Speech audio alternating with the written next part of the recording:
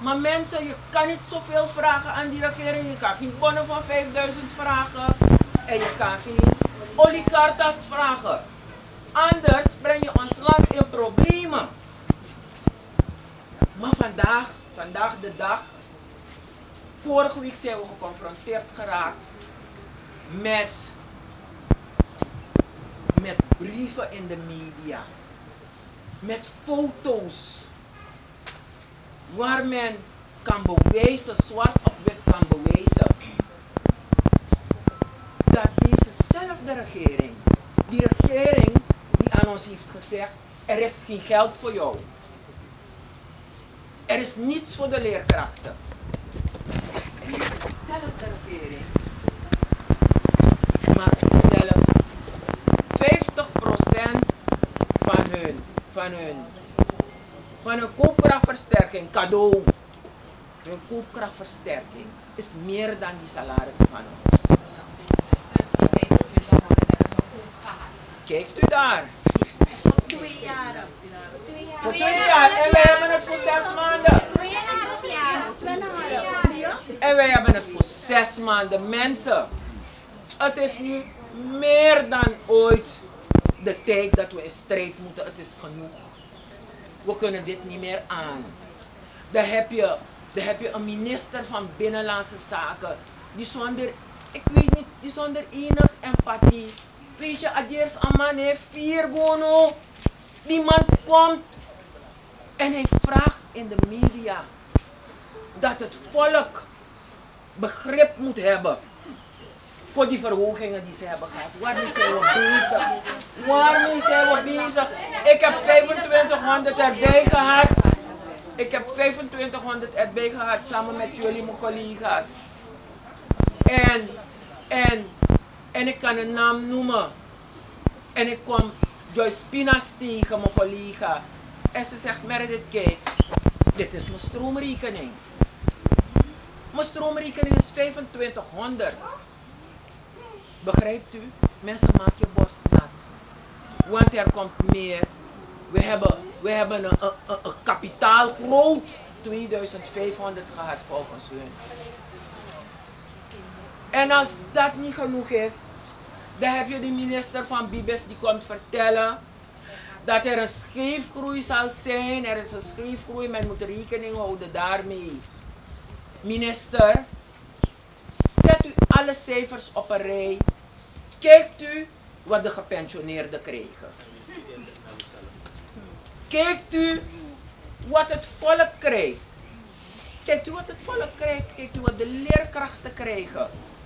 Minister, ik wil u niet eens vragen om eerlijk te zijn naar uzelf toe. Maar ik wil u eigenlijk zeggen dat u moet schamen. U moet u diep schamen om dit te komen zeggen in de media. Ook net.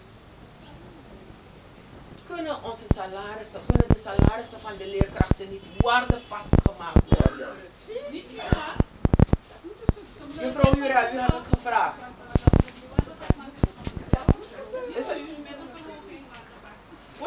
We zullen zien wat het wordt. Juffrouw Jurel heeft het gevraagd. En de minister van Bibes zat daar. En hij heeft zonder aarzelen, zonder na te denken, geantwoord: nee. Nee. Het kan niet. Mensen, er is een wet aangenomen. 2 weken terug was het nou, in de assemblee. We hebben het allemaal gehoord. En u ziet de opkomst vandaag, maar we geven niet op. We geven niet op, we gaan deze regering aanpakken.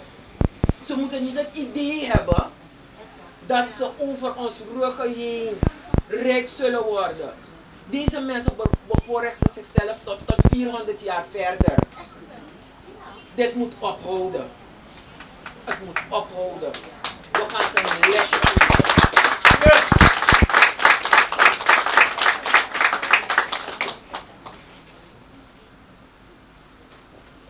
Minister Bronto, let op die scheefgroei. Let op die scheefgroei. Je salaris, hoeveel wordt zijn salaris tegenwoordig? Hoeveel wordt van de president? Hoeveel wordt van hem?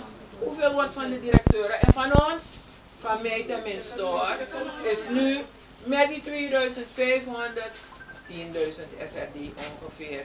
Mensen die hem draailoon doen, is het op. Is het op. Is het op. Echt waar. En we zijn geen ministers, dus we hoeven niet zoveel te krijgen als de ministers. Maar wij maken de ministers, dus ze moeten ons geven wat ons toekomt. Ze moeten ons geven wat ons toekomt.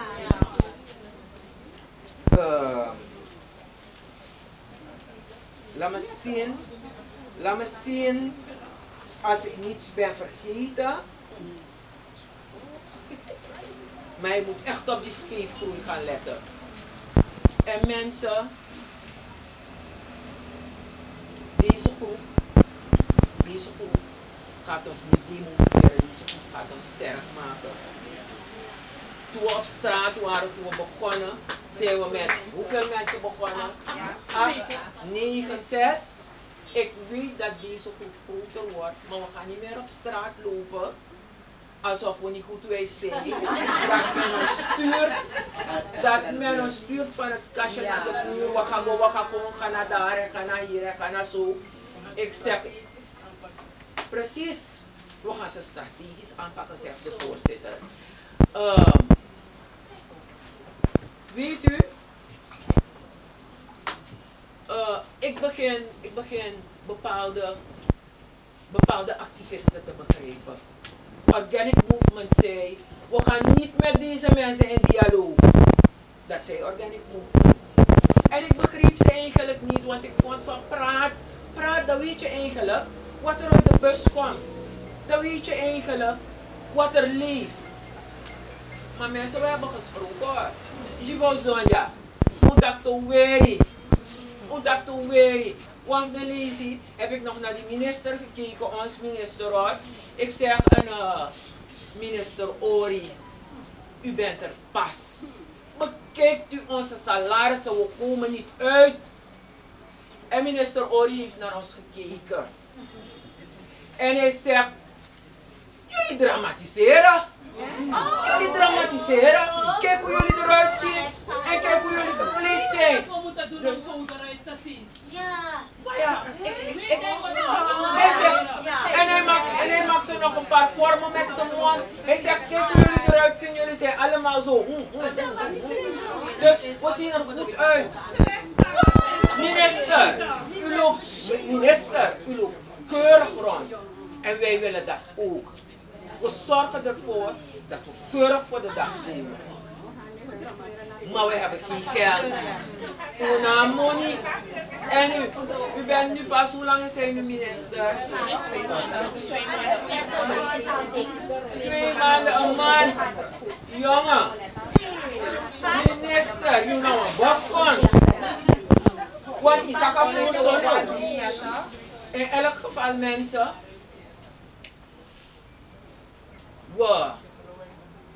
we hebben aan bepaalde strategieën gedaan. Want ze hebben ons bedreigd met New York no pay. Maar we gaan naar het werk.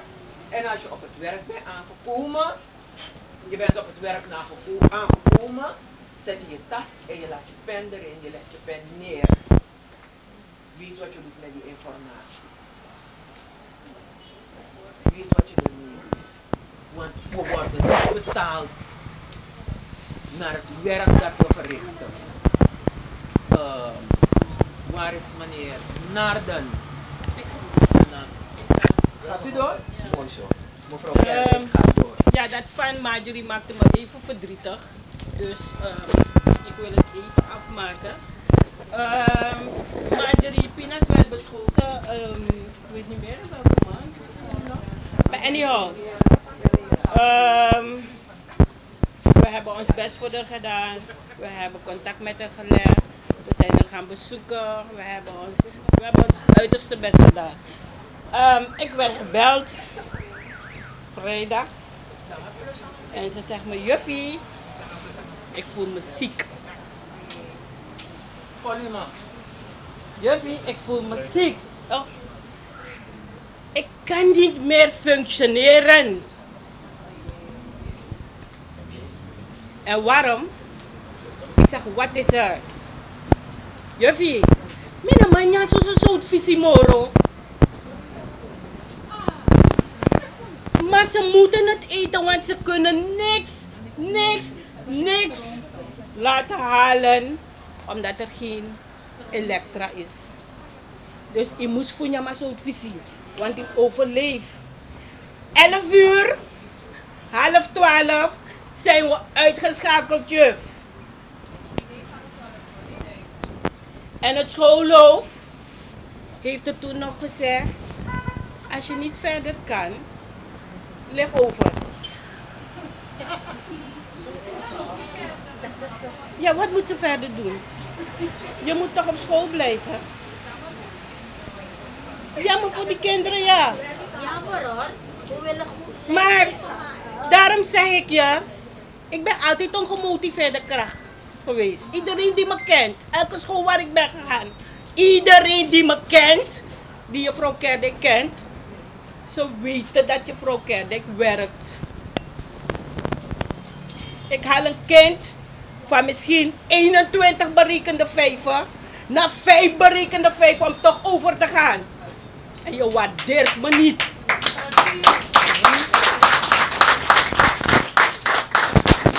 Je waardeert me niet. En kijk naar de mensen die naar het binnenland gaan.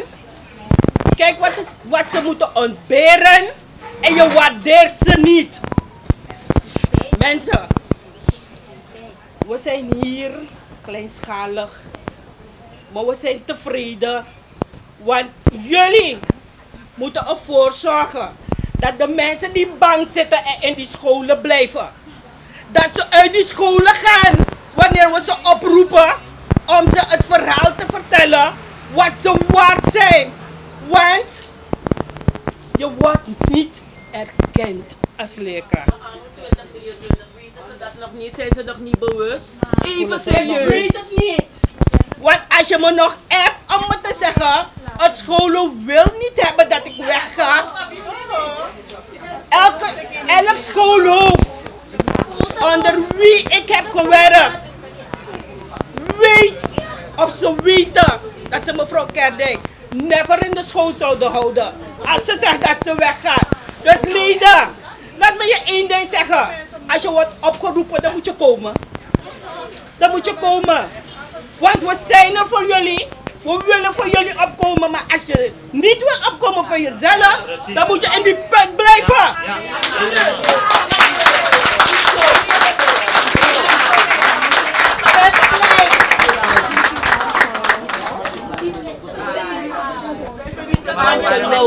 Schaamteloos. Want u snapt dat we op een gegeven moment, we zijn een strijd begonnen. Ik was zo vurig, toch? En ik bedoel, en mijn leerkrachten ook. Maar op een gegeven moment leek het of we een winterslaap waren. En ik ben het ding zat om steeds te horen, de president heeft opgeroepen, laten we naar die man gaan luisteren. Weet je, want die man roept steeds op, maar je bent er bewust van dat hij steeds met iets anders op je afkomt. Toch? Ik wil voorzichtig zijn, want je bent leerkracht, dus je moet weten je woord. Maar steeds komt het met, hij komt op je af en we moeten respect hebben voor hem, dus we gaan naar hem luisteren.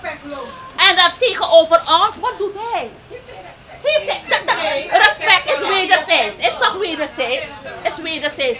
Dus ik ben dat ding al een beetje zat. Toch? Dus ik snap mijn leerkrachten dat ze op een gegeven moment ook in een winterslaap zijn gegaan. Want we waren ook, de bal was mag ik antwoord hier ja, je mag. Nee, u mag hier staan. Waarom zijn we dan doorgegaan? Omdat we een klein kruimeltje hebben gehad in 2005. Waarom zijn we geweest? En als zo groot was en als we waren blijven strijden, president of niet, zou hij ons moeten accommoderen. Maar die man heeft niks van leerkrachten.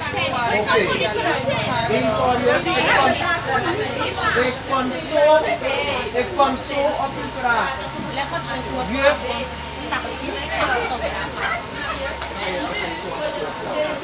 Juf, ik ga even antwoorden op deze juf. Wat is uw naam? Juffrouw Perotti. Juffrouw Perotti.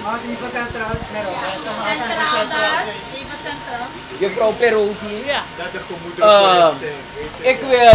Ik wil eigenlijk iedere dag met u communiceren. Ik zou u iedere dag willen zeggen, juffrouw Perotti en andere collega's. Ja. Juffrouw Perotti en andere collega's. Het gaat ons goed. We hebben positief nieuws voor u. Eind van de maand mag u die bonnen gaan halen, dat zou ik graag aan u willen zeggen. Ik zou u willen zeggen, mevrouw Perotti, we mogen alvast voor een jaar die oliekaartas. Ik zou u dat willen zeggen. Maar ik belaster niemand, ik ben een eerlijk mens. Ik ga niet naar u toe komen en tegen u zeggen, mevrouw Perotti,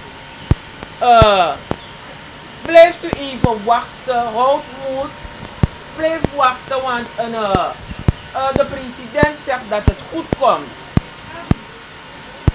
En we zijn zogenaamd in gesprek. Als er geen nieuws is, kan ik niet komen en voor u komen zitten liegen. Ik kan niet komen en zeggen, mensen, we zijn in gesprek. Als het gesprek is gestuurd, heb ik geen nieuws meer. Echt. Het ging gebruikelijk dat de bond in dialoog is met de overheid en onze leden op straat zijn. Dus leggen ze dat ook uit, dat ze het weten. Juffrouw Filet, u mag komen om het uit te leggen. Dan komt juffrouw Nurel, ik ga zo antwoord geven op dat deel van u, die 2500. Ja, we zijn een strijd begonnen als Wi Sa Strey. En het was gewoon een, laten we het een wilde actie noemen. Oké, maar op een gegeven moment, niet georganiseerd, maar op een gegeven moment dat men tot jou, als je als gesprekspartner erkend wil worden, moet je netjes gaan verenigen. Dus we zijn opgetrokken in het syndicaat. Oké, nu, als je een bond bent, is het zo dat je niet in dialoog kan zijn met de overheid en als je leden daar op straat zijn. We willen iets bereiken. Dus wat is er? U werkt en wij voeren de gesprekken. We zijn gestuurd, dus we hebben jullie nu weer laten oproepen. Denk niet, krijg niet het idee dat we niet werken. We werken. En we willen het beste voor jullie en ook voor onszelf.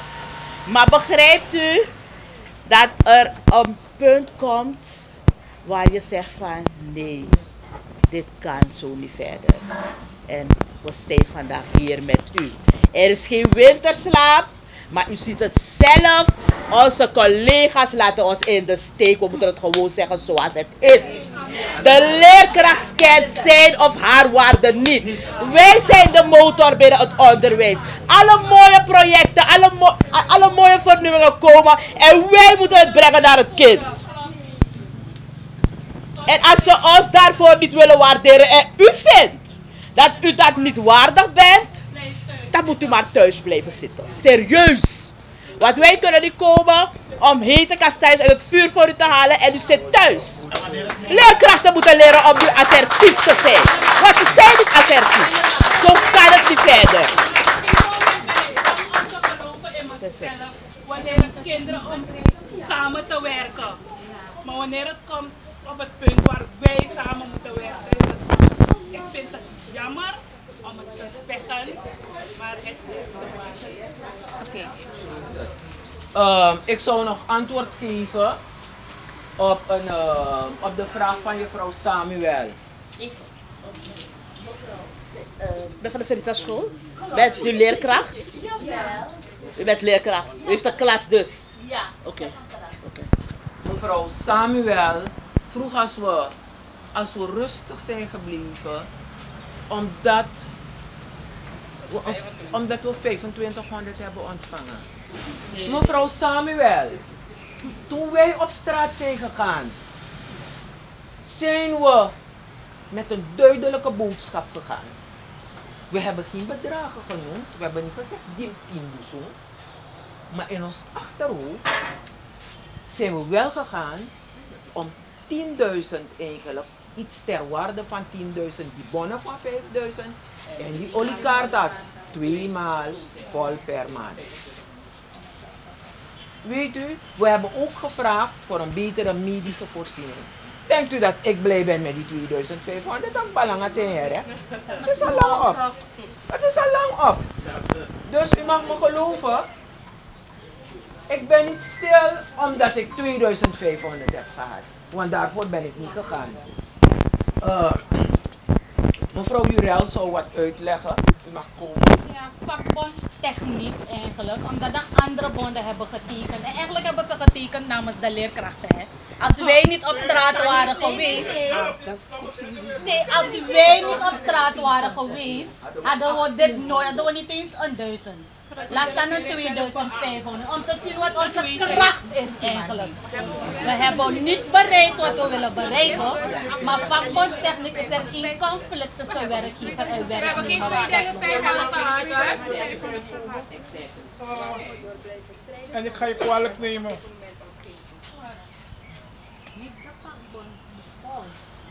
Nee, ik ga je kwalijk nemen. En jullie, leerkrachten, moeten er ook kwalijk nemen. Laat me horen. Omdat zij zegt, namens is overeengekomen. Nee, je moet zeggen voor. Want jullie probleem was juist dat je vond dat die krabbenmakers voor je gesproken hebben zonder jou te hebben gekend. Dank u wel.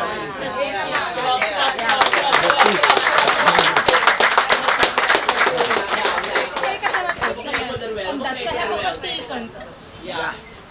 Ze hebben getekend, zij zijn geen conflict met jezelf, werkgever. Je bent een terrorist.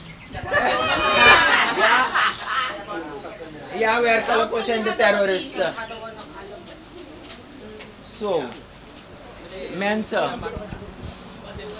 U heeft de boodschap gehoord. Meneer Naden gaat u zo meteen verder vertellen wat er nog gedaan zal worden. Maar je pen mag niet op tafel vanaf morgen. Hou je pen in je tas. En dan was men op bij je pen, je schrijft bij je pen, je laat het in je tas. Je zit mooi en je kijkt naar die kinderen, want je moet gaan werken, gaan tekenen. Dan zit je mooi te kijken. Precies, we hebben honger. We zitten mooi te kijken. Laat die kinderen spelen.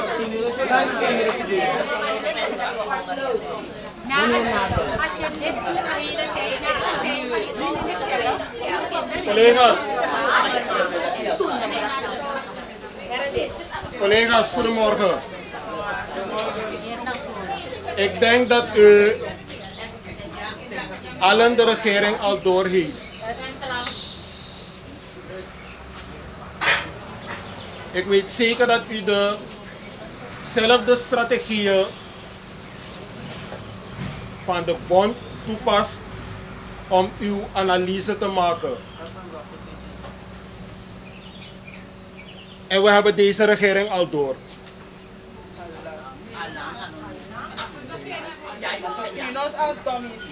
Wij hebben het door, maar niet ieder heeft het nog door. En ik ga u vertellen waarom ik dat zeg. De regering is van plan om die grote groep die we hadden, om ons uit elkaar te drijven. En het is zo gelukt. Het is zo gelukt. En ik ga u vertellen waarom. Elke keer wanneer de regering ons uitnodigt voor een gesprek, stelt de regering uit. En wanneer de regering uitstelt, hebben wij geen bericht om aan u te geven. En de mensen van wie wij die ondersteuning eigenlijk zouden moeten krijgen, die raken teleurgesteld. Die trekken zichzelf terug uit de groepen, waardoor het lijkt alsof Syndicaat Wi Sa Strey het pad van de voorgaande onderwijsbonden opvolgt. Maar dat is het niet. Als we eenmaal gezegd hebben dat wij in strijd gaan, dan mag die regering zijn borst nat maken. Want wij zijn strijders. Wij zijn die strijders. Het kan niet zo zijn dat wij als leerkrachten de school moeten bezoeken met stress, onzekerheid en ook nog onwillige collega's die leerkrachten het leven moeilijk maken. Maar net als wat Meredith en mevrouw Kerdijk hebben aangegeven, wanneer jij als leerkracht je rechten kent, dan kan het nooit zo zijn dat mensen voor jou komen bepalen wanneer jij die school verlaat en wanneer niet. Want per slot van rekening, wanneer u thuis aankomt, zit u alleen met uw handen in het haar. Niet degene die bepaald heeft van juf, u mag de school niet verlaten, die u een handreiking biedt. U moet uw probleem zelf oplossen. Dus zolang wij als collega's geen eenheid vormen, gaat het lijken alsof wij blijven sukkelen. Het gaat erop lijken. Maar je hoort hier en daar, want je merkt het ook bij die andere groepen die in acties gaan. Deze strijd is geen normale strijd die we voeren tegen die regering. We gaan veel meer dan dit wat we nu doen, moeten doen. Ik doe een beroep op alle collega's die hier zijn en ook degenen die thuis kijken. Voordat u uit uw huis gaat, gaat u in gebed. We weten allemaal, de duivel is een leugenaar. Zo ook die regering.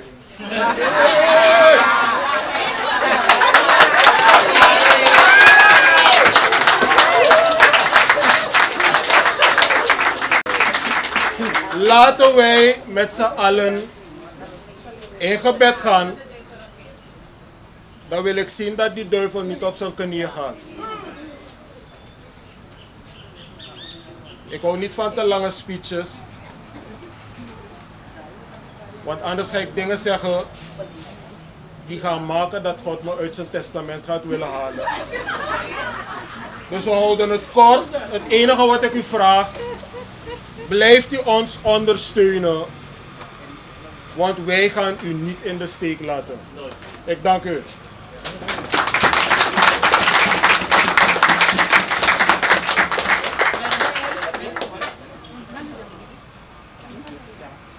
Zo, meneer Jamal. Ik mag ook het woord voeren. Goedemorgen, Rokomang, Roko-Uma. Strijden voor strijd! Strijden voor strijd! De mic kan niet, meneer Pan. Strijden voor strijd! Mic! Strijden voor strijd! Laat het gezegd zijn en duidelijk zijn, leerkrachten. Nogmaals, ik herhaal, laat het gezegd en duidelijk zijn. Wij laten ons niet uit het veld slaan. Wij laten ons niet uit het veld slaan. En nu is het moment aangebroken om strijd te leveren. We hebben genoeg moeten wachten. We hebben de momenten gehad van Wi Sa Strey. Dan heb je die bundeling gehad van Wi Sa Strey met Syndicaat, aangesloten bij ABO. En via ABO aangesloten bij de KOL. Toch? We hebben die strijd overgenomen, gesprekken gehad met de president. De president stuurt ons naar de minister van Onderwijs. We gaan naar minister Onderwijs, die kan zeggen, ik kan niks voor jullie doen. Zelfs afspraken die we hebben gemaakt zijn niet nagekomen. En vervolgens stuurt de president ons naar een vervanger, om het zo te stellen, meneer de minister Mek en Droog van Arbeid. En daar hebben we afspraken gemaakt. Die eisen die jullie op tafel hebben gesteld, hebben we op tafel gelegd. U kent de eisen, we hebben gezegd, moneykarta, we hebben gezegd, waardebonnen, en we hebben gezegd, verbeterde medische voorzieningen. Want de makkie zo lang staan van medische voorzieningen. Ja toch? Helemaal toch? Is duidelijk. Die afspraken zijn gemaakt. We zouden een vervolggesprek hebben. Dat gesprek, de vervanger van de president heeft gevraagd voor uitstel. Vergaderen hebben we gezegd, aboom, met een paar dagen verlengen, geen probleem. In elk geval, dat gesprek is niet gekomen. Duidelijk, dat gesprek is niet gekomen. We hebben als school blijven schrijven en tot de dag van heden is er geen reactie ontvangen. Rokoma, we hebben het gezegd, want u bent teleurgesteld. Anderen hebben gezegd, de mannen vakbondsleider en de zegt, de maak is waggie, maak is dati. Deze vakbondsleiders zijn niet te koop. Al 38 jaar langer, deze maar langer, 38 leven we strijd. Wij blijven strijd leveren. We zeggen, we kunnen u niet worden opgekocht. Dat mag je van ons weten.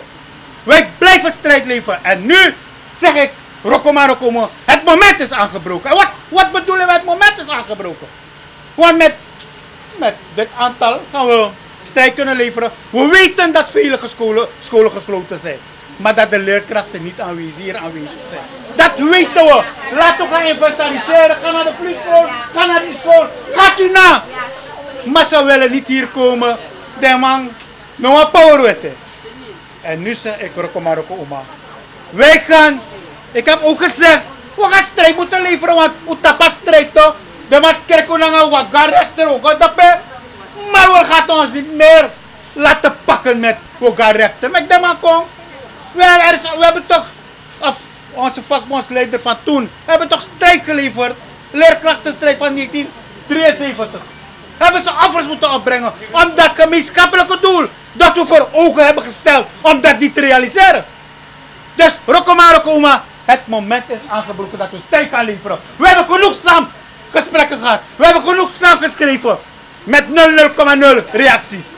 En nu is het moment aangebroken. Dus de voorzitter heeft zelfs al aangegeven hoe die strijd zal worden gevoerd.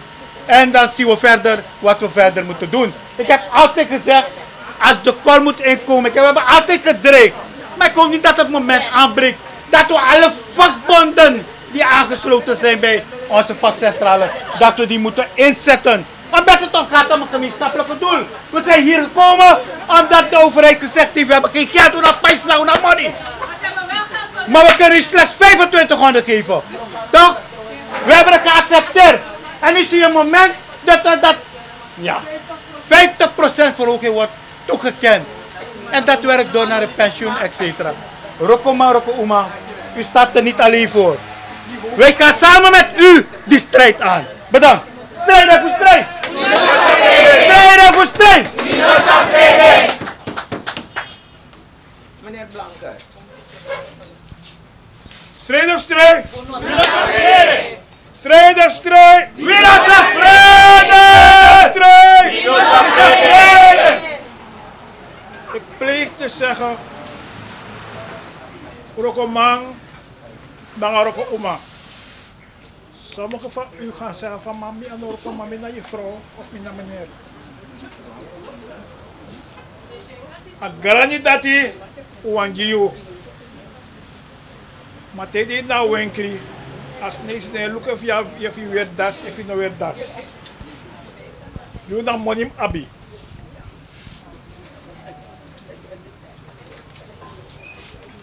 Vergeet je niet wat Jama zegt. We moeten inderdaad kijken naar het aantal dat we hier hebben. Maar we moeten vooral ook kijken naar het aantal dat de school verlaten heeft. We hebben zo net ingeschat van kijk. De regering zou ons willen uitlachen. Want ze gaan zeggen, je zei je hebt geen geld. Maar ik heb pay voor en go voor konja naar abo. Dat is money. Begrijp goed wat ik zeg? Maar voor konja, dat is money. Dus wij moeten de mensen inderdaad op attenderen van kijk, laten we een gezamenlijk plan maken van hoe kunnen we effectief dat weinig geld dat we hebben gebruiken. Want het is een verkeerd signaal als die regering zou denken van kijk hoeveel leerkrachten er zijn en kijk hoeveel op de vergadering waren. Maar dan zeggen we tegen hun, kijk ook hoeveel scholen gesloten zijn. Laten we nagaan, Jama en Meredith en Nikeri ook. Dus inderdaad, de districten moeten ook checken hoe dat daar is. Waar gaan we voor? Want wat we niet willen doen, vergeef het me dat ik je vergelijk met kinderen. In een gezond gezin. Dan heeft dat kind beloofd dat als hij zich inzet, dat hij bepaalde zaken zou krijgen. Je hebt beloofd. En nu, de regering, die heeft ons zoveel beloofd.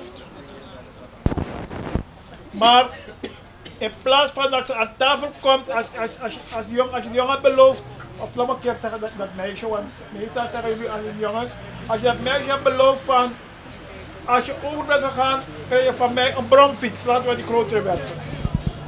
Maar gezien de situatie kan je die bromfiets op dat moment niet kopen. Dan betekent dat niet dat het kind plotseling een stiefkind moet worden. Het betekent dat je aan tafel zit en je dat kind vertelt van je hebt je best gedaan, ik ben trots op je, maar nu heb ik dat geld niet. Klopt het of klopt het niet, mensen? Wanneer de minister als vertegenwoordiger van de president, dan bedoel ik nu minister bekend over arbeid, als vertegenwoordiger van de president tegen ons zegt, want wat is gebeurd, we zijn gaan naar onderwijs. Ik probeer jullie bij te brengen, in de sfeer te brengen. We zijn gaan naar onderwijs. En onderwijs zegt, nee, luister dan. Ik ben het eens met jullie. Ik ben het eens met jullie dat dat beter kon. Ik ben het eens. Maar je moet niet bij mij zijn. Ik hoop dat ik gecorrigeerd word als ik het verkeerd heb. Je moet bij mij zijn. Niet ten aanzien van die 5000, want daar weet ik niets van. Niet ten aanzien van die olikarta. Niet ten aanzien van de verbeterde voorzieningen. Je moet niet bij mij zijn. We hebben gezegd, goed minister, ik vind het goed dat u dat zegt. Want dan gaan we dat meenemen naar de president. Klopt dat naar de... Ja. Dat hebben we gedaan. Op een gegeven moment hebben we gezegd, mensen, aan de vertegenwoordiging van de president,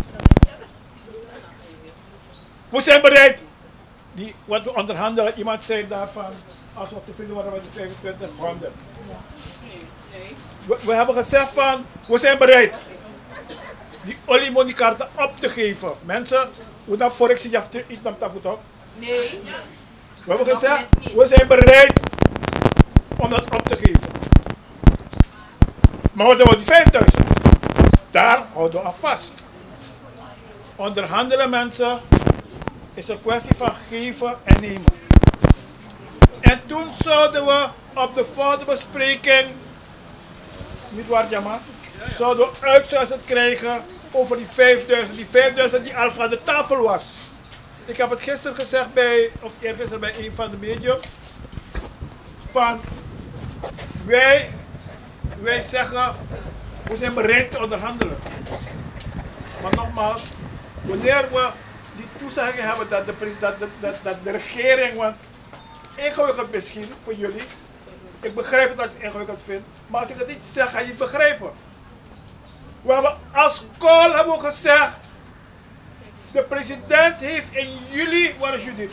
In juli 2022 heeft de president aan ons gezegd dat wij alle latimaan gaan in aanmerking komen voor die oliebonicaten. Klopt dat of klopt dat niet? Jawel.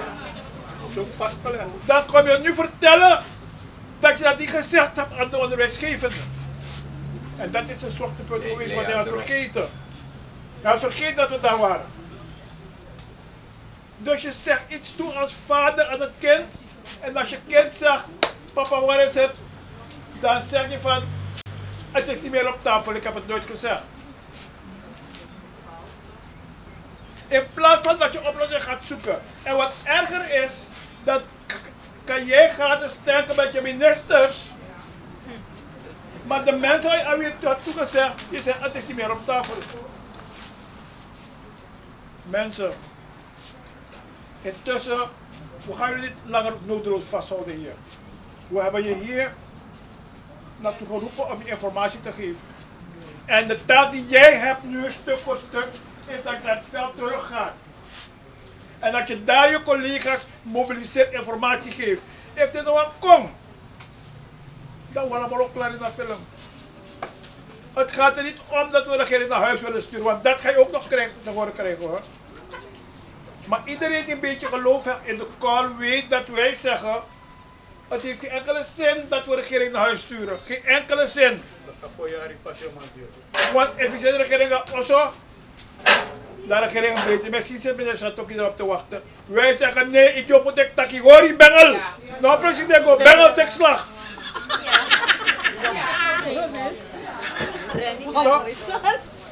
Want wanneer ze naar huis toe, wanneer ze naar huis gaan, dan ga je tussen nu en de dag van de verkiezingen, zijn 1,5 jaar niets doen. Want ze moeten nog naar huis. Maak ik klaar, hier vanuit ABO zullen we inspireren. Maar het echte werk gaat ergens anders moeten gebeuren. Onthoud dat goed. We hebben een uitnodiging gehad. Iemand die zei van jullie gaan vanzelf praten. Ik weet niet of die persoon jij daar nog. Oké, maar in elk geval, dankzij het feit dat men weet dat er jugo onder is en dat wij geschreven hebben, hebben we vanmorgen een uitnodiging. Het bestuur van Kool, ABO,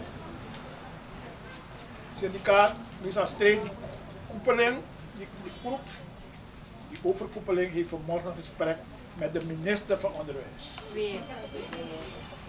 Ja, weer. Weer. Mensen, weer. Je mag pressie op ons uitoefenen. Maar laat het een positieve pressie zijn.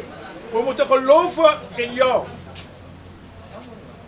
En wanneer je van mening bent dat we je belazeren, moet je ons bombelen. Je moet ons bombelen, maar begin ons die kracht te geven. Want dat hebben we nodig. Want mensen willen proberen om te zeggen van, oh, dat toespannen we dat niet mag bakken. Sommigen willen proberen om rotzooi met ons uit te halen. Dus we gaan. Laten we gaan met die overtuiging dat je achter ons staat. Laat men je zien achter ons. En we zullen verwacht vanmorgen niet dat we gaan praten over oliekaarten en dat soort dingen. Behalve als die minister instructies heeft gehad van de regering. En als ze slim zijn, geven ze hem instructies om over geld te praten. Want wanneer wij als school gaan praten over geld, gaan we over geld praten voor iedereen. Als we bij onderwijs zijn, gaan we niet praten voor iedereen. Gaan we praten over onderwijs, over leerkrachten. Maar als we ons brengen in dat systeem, dat we per se met de regering over geld gaan praten voor landdieren, pensionaires, voor iedereen. We beginnen natuurlijk met de leerkrachten. Want hou rekening mensen, hou rekening mee dat op de achtergrond is de landsdienaar, op de achtergrond is de landsdienaar. Hou daar rekening mee. Dus als we voor jou bereikt hebben met de regering, dan ben jij verplicht om de landsdienaar ook te ondersteunen. Wij zullen dus wat je wel van ons mag verwachten, morgen, de condities waaronder je moet werken. Veiligheid, beveiliging, licht en dat soort dingen. Voor betrokkenheid bij vernieuwingen, dan ga je zeggen, blanken dan was hij niet meer of zo. Hou rekening. Geld is veel. Maar als je gestrest moest werken, ik heb iemand iets willen zeggen van kom met je eigen pen. Toen ik nog op school ging, werden pennen gekocht door de school voor mij. Ja? No, if nobody de front pen voor China, ik klaar. Dus laten we gaan naar de condities waaronder je moet werken. Ik weet niet of er scholen hier zijn waar er regelmatig wordt ingebroken. Nee? Oké, dan hebben we het goed. Maar ik weet wel van onderwijs van overheidsinstanties waar er regelmatig verdieningen en inbraken plaatsvinden. Dat soort zaken. Onderwijsvernieuwingen. Iemand belde gisteren om te vragen van wanneer is die pijltoets. Zeg iets verkeerd? Zeg iets verkeerd, wanneer is die pijltoets? Dat zeg je niet eens. We zijn niet gemotiveerd. We hebben geen spirit. Over een paar dagen is het examen. Toets, examen. Het leeft niet. Het leeft niet. En daar willen we naartoe. We willen dat wanneer je van huis gaat, dat je met spirit naar de school gaat. Ik heb hier gehoord dat sommige mensen, als ze in de klas zijn, dat ze down zijn. Weet je hoe men dat noemt?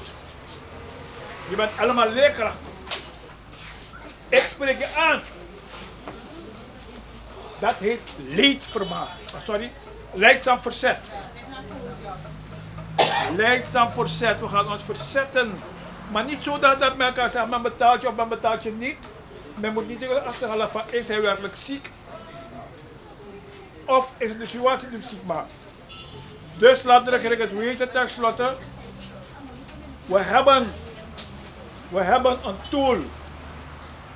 Maar alleen moet je powerful zijn om die tool te gebruiken, om dat mechanisme te gebruiken. Want als je vandaag geen spirit hebt en we hebben iets bereikt, dan moet je die veerkracht hebben om weer te normaliseren. Ja.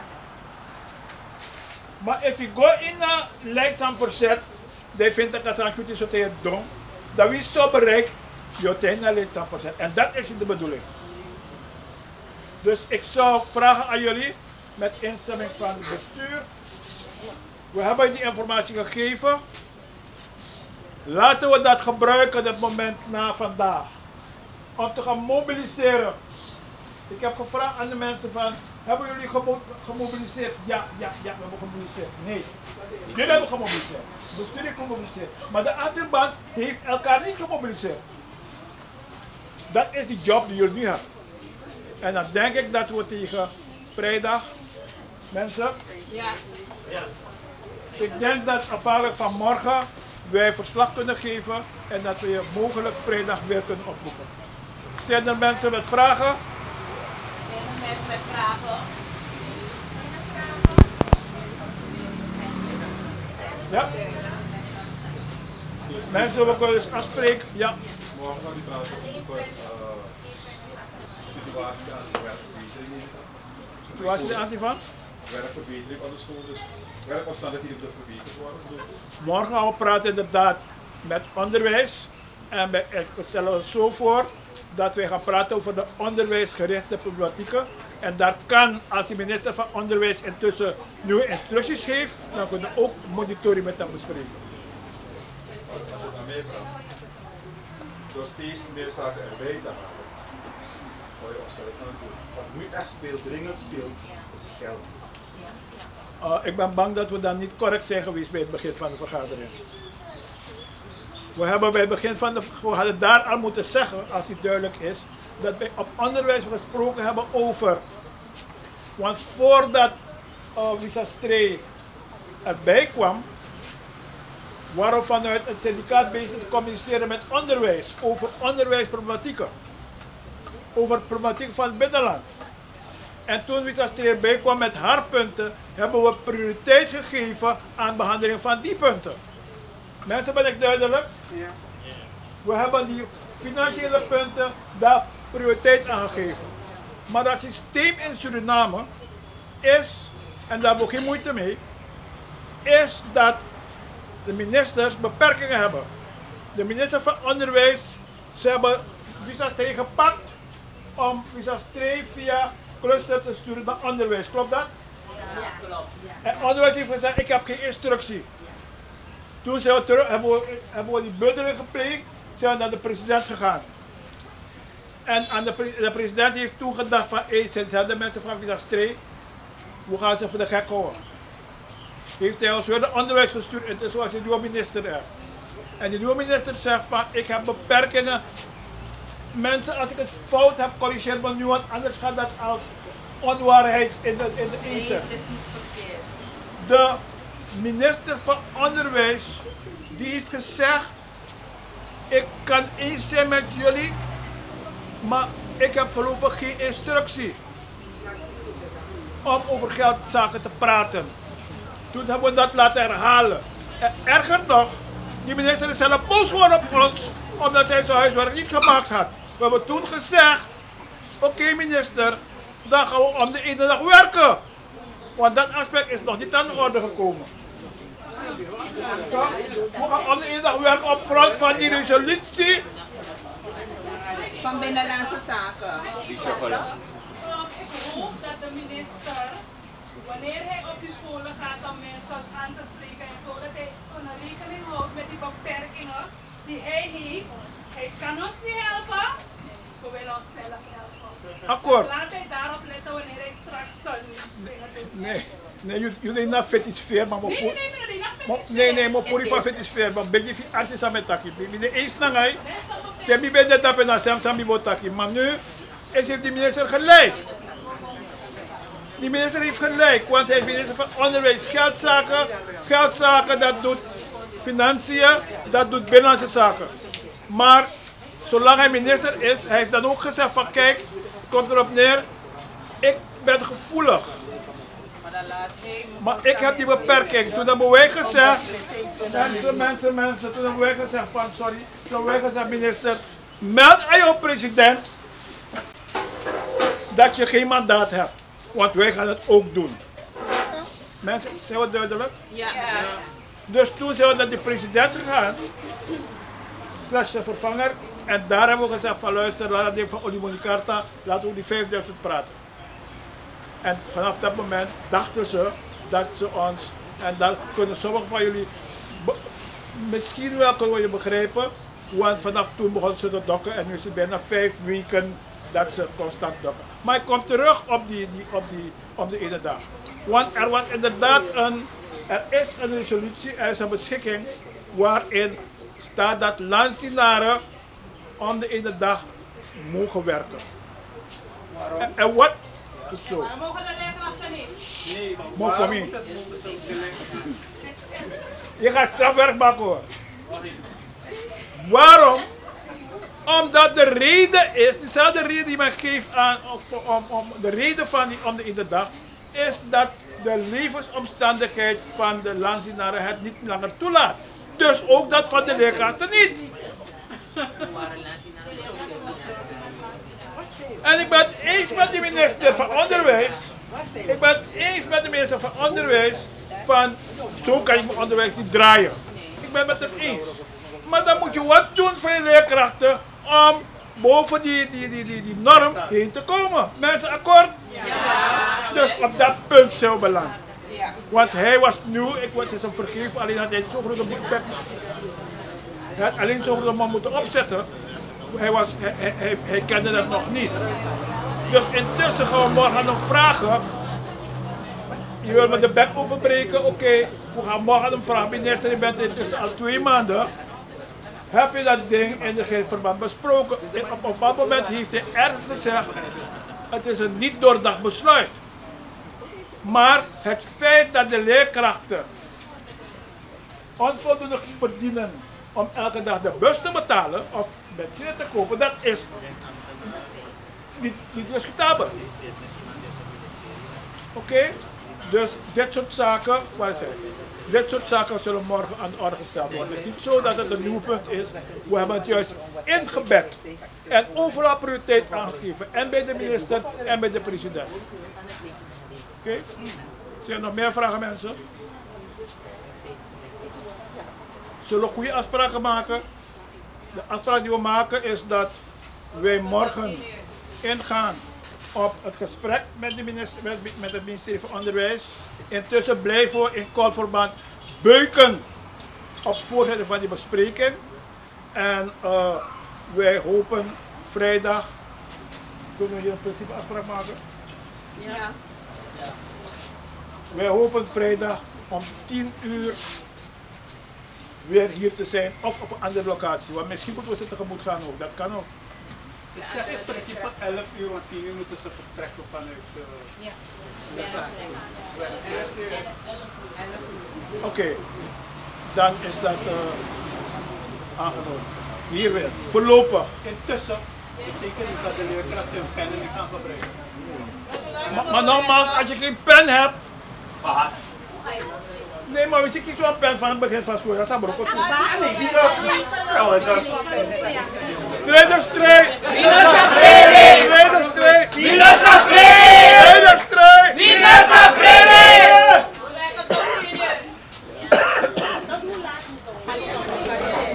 Mevrouw Meredith, waarom zijn jullie vandaag hier? We zijn vandaag hier om eigenlijk aan te geven, we zijn hier om aan te geven dat de afspraken die we hadden gemaakt niet nagekomen konden worden, omdat men aangaf dat er niet genoeg geld is. En we hebben vorige week uit de media kunnen vernemen dat er dan wel geld is, want de regering, president, ministers, directeuren en OD's, die krijgen een salariscorrectie. Dus van 50%. En toen we dat zagen, zeiden we nee. Er is ons gevraagd rekening te houden en we hebben degelijk rekening gehouden. Maar als die mensen met zulke forse salarissen nog meer zegeningen toekomt volgens hun, dan kunnen ze wel wat doen voor de onderwijsgevenden. Want de onderwijsgevenden zijn deze dagen noodlijdende mensen geworden. Vraagstuk van 10 uur, concreet. Gaan de leerkrachten dus vanaf vandaag 10 uur naar huis? We gaan dat nog bespreken binnen het bestuur. En ze vernemen het wel in de media. Ik had begrepen dat ze wel naar school zouden gaan, maar niet zouden werken. Dat is onze actie, ons besproken actie, maar misschien is het gewijzigd. Onze actie is, je gaat naar school en je legt je pen neer. We werken niet. Vanaf vandaag hebben we een sit-down actie. Tot 10 uur of tot 1 uur? We hadden niet concreet de tijd aangegeven, maar we gaan dat wel doen straks en dan spelen we het wel door via de media. En morgen is er een gesprek met de onderwijsminister. Waarover gaat er gesproken worden? Ook over gaan jullie die eisen weer op tafel zetten? Het gaat eigenlijk meer over onderwijsinhoudelijke zaken, maar we gaan zeker ook de financiële aspecten aanhalen, want dat is een heet hangijzer. We hebben niet genoeg geld om ons werk naar behoren te doen en ook te leven. Dus dat wordt zeker weer besproken. Die 2500, wanneer vervalt dat? Die 2500 vervalt eind november, als ik het goed heb geteld. Ja, eind november. En eind van deze maand krijgen we het niet. Dus we krijgen het 6 maanden met uitzondering van juli. Want dan krijgen we die vakantiegelden, vakantietoelagen. Nog iets te vertellen? Wat ik kan vertellen, ik ben zeer teleurgesteld in deze regering, zeer teleurgesteld. Omdat ze steeds bewijzen dat ze niet meeleven. Ze leven niet mee met de bevolking, met de werkende klasse. Dus dat is wat ik nog wilde zeggen. Het collectief van Wi Sa Strey, Kol en... Het syndicaat Wi Sa Strey en Kol. Dus vrijdag horen we van u? Ja, vrijdag hoort u van ons. Okay.